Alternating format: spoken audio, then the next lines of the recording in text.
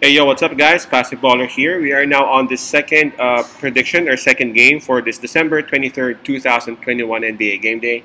This will be the game between New Orleans Pelicans with a record of 11 and 21 going up against Orlando Magic, the host, with a record of 7 wins and 25 losses. This one will be played at 7 o'clock p.m. Eastern Time, so that's going to be 8 o'clock a.m. here in Manila. And as always, I'm just inviting everyone who have not subscribed yet to our YouTube account or YouTube channel, Basketballer. Please click on the subscribe button below. At the same time, hit on the bell logo.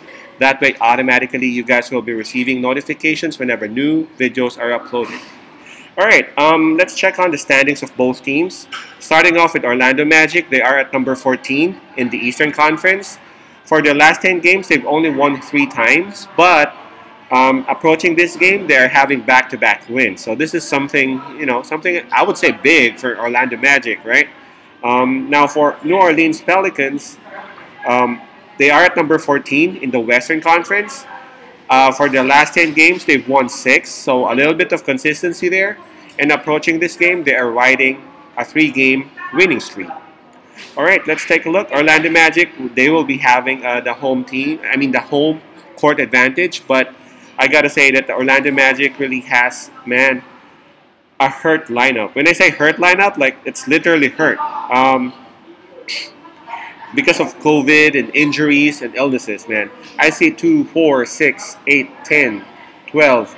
12 confirmed out for Orlando Magic, possibly 13, this, depending on Wendell Carter Jr.'s status. Tomorrow, it's game time decision. Now, New Orleans, they're also suffering from this huge injury tomorrow for this game. That'll be on Jonas Valanciunas.